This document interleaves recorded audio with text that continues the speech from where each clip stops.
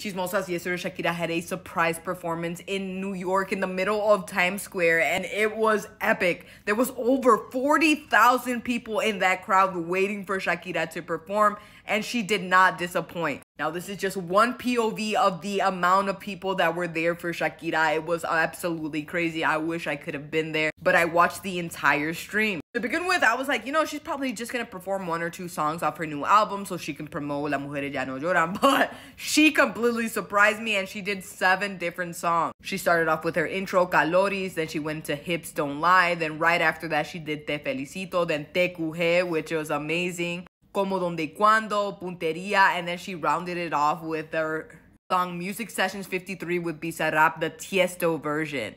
For those of us that weren't able to be in New York, don't worry, you have a little clip of her performing so you guys can get a little taste of how amazing it was.